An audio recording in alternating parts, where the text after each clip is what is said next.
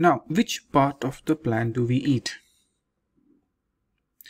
We know that most of the food that we eat comes from the plant. We eat roots of some plant, we eat stem of some other plants, we eat seeds, we eat flowers of different parts. These are different plants.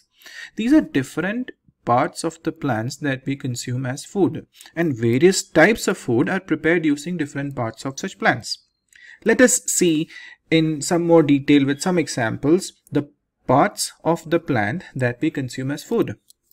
Starting from the roots, we eat carrot, radish and sweet potato, for example. Right? Carrot is the root of a carrot plant. Radish is the root of radish plant. Sweet potato is again root of sweet potato plant. Now if we move on to the stem of a plant, which food do we consume which is actually stem of some of the plant? Sugarcane, potato, ginger, banana leaf, banana plant stem is also consumed as food. Yes, you heard that right. Potato and ginger is part of a stem, though it is an underground stem. It is often confused as a root of a plant, but potato and ginger are not roots. They are stem of a plant. Only difference is that this particular stem, that is potato and ginger, is underground. Moving on to the next part of the plant, we have leaves.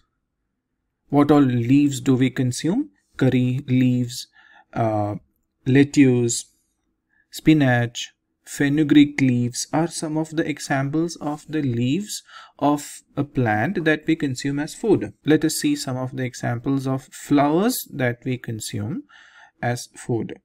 Of course, cauliflower, the flower is in its name itself. Cauliflower is flower of a plant that we consume as food. Broccoli, flower of a banana plant, is also consumed as food. Moving on to seeds, the most important food that we consume on a daily basis is rice, wheat and maybe corn. These three are the most important food that we consume in our country, and they are actually seeds of a plant. Rice is a seed of a rice plant. Similarly, wheat and corn.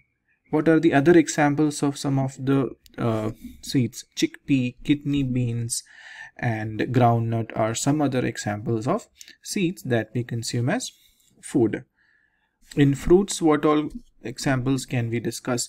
We know that apple, mango, orange are some of the examples of fruits, and again tomato, brinjal and chili are some other examples of fruits that we consume as food. Pumpkin as well.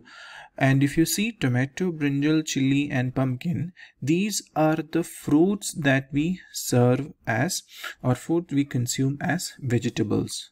Tomato, brinjal, chili and pumpkin, you might know it is classified in our daily life as vegetables, but it is actually part of a, if you look at it as a part of a plant, it is actually a fruit. We call it vegetable, but it is actually fruit of a plant, right?